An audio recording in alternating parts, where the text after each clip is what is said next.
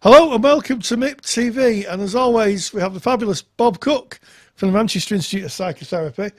Bob is going to talk about quite a new book in supervision, and if you've seen the 22, which is the last book review we did where we talked about supervision in the helping professions, this kind of continues the theme. This book is by Helena Hargaden, if I'm pronouncing that correctly, and it's called The Art of Relational Supervision. And there's an interesting story attached to this, Bob. So what is it? Share that story. Okay, so Helena Hargaden is very well known in the transaction analysis movement, and she was at the spearhead, if you like, of the relational transaction analysis movement, which I would say cut off from the TA movement, but it's certainly a distinct approach within TA. And she's brought her ideas of relational therapy, if you like, into the supervision world. So relational TA has as its cornerstone how you use transference, counter-transference, and the use of the self in the present moment. So if you take those ideas into supervision, it's how the supervisor uses their self, counter-transference, projective identification, and transference, which are all forms of transference really. Yes. Supervisory process in the present day. Yeah, I want to say it's groundbreaking, but it does draw very, very strongly, doesn't it, from the humanistic school and how they supervise. It's you know, a humanistic supervisor would say, well, maybe they do that all the time, although I would argue that perhaps they wouldn't pay as much attention to counter-transference and transference. No, psychodynamic world they would. Oh, absolutely. So if you talk to psychodynamic supervisors, that's the world they move in. Yeah, yeah. And this book is really aimed at group supervision. Ah. So what Helena did was put many of her supervisees into a group. And she ran this group, I don't know if it was for a year or longer, but she then writes this book on the back of her findings of relational group supervision, you know, from the year. And what conclusions did she come to? It sounds like a bit of research as well as a bit of a story.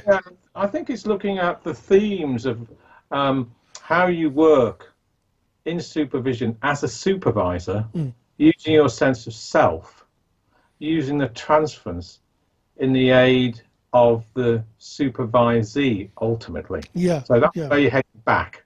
So for example, if somebody came into the group and said, you know, something like, John is a member of the group, say, you know, while I'm here, I'm suddenly feeling quite angry, and I don't know if I'm being angry with you, or in fact, perhaps I'm angry because of the work that I've been doing with somebody on anger management. So what material from the supervision is brought into the group and gets perhaps projected out onto group members.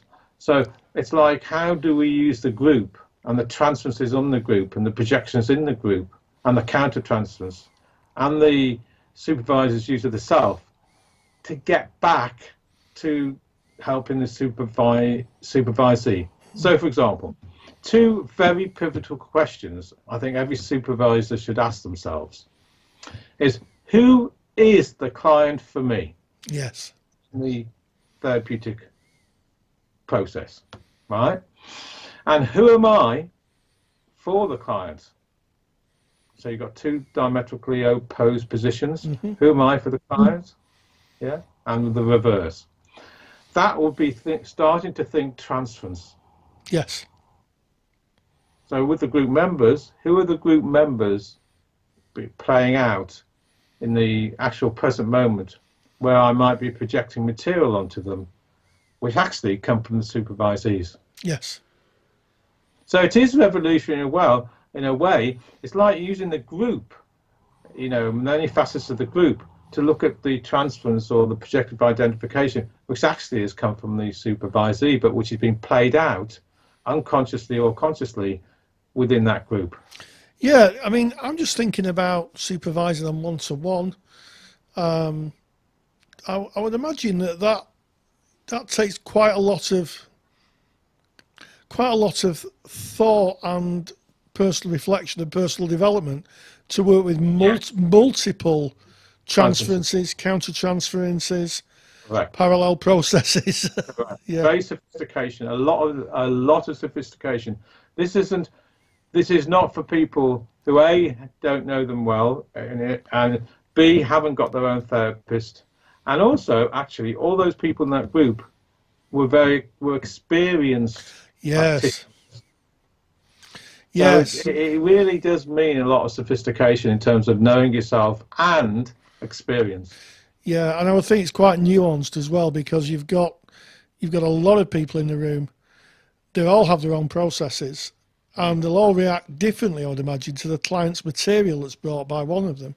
That's right. And how interesting. Yeah, How interesting then. yeah, So you've got, say, 6 people in a group, you've got 6 different reactions yes. to the supervisee's material. Isn't that fascinating? How wonderful to be able to help the supervisee in their options they can take back to their therapeutic work. Yeah, yeah. Yeah, I mean, it does, strangely enough, it does echo a lot of courses do have group supervision. You know, and I've sat in group supervision with students through the years. And without being kind of rude or discounting the students that I've worked with, I think that there is something really strongly in having someone who's doing it. It would be completely different with someone with practitioners who are more experienced, because they're probably less audited of themselves, I would imagine.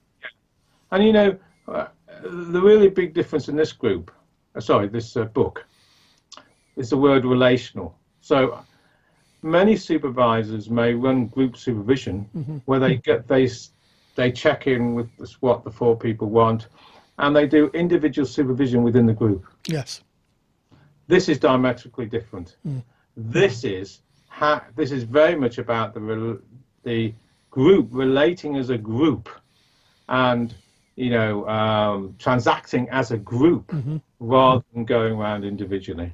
Almost feels like a pseudo encounter or process group In supervision, in though. supervision. Yes.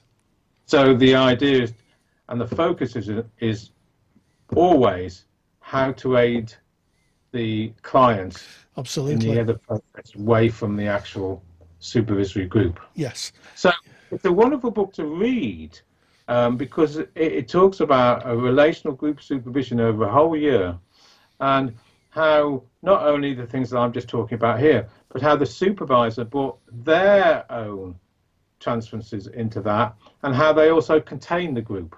So it's a very interesting read. Yeah. Yeah. Well, it sounds absolutely fascinating. It sounds really unique. It sounds like a great read for any across modality, really. If anybody's a humanistic therapist or a TA therapist, sounds to me like there's a lot of psychoanalyst. Yeah, it sounds like there's a lot of crossover there, Bob.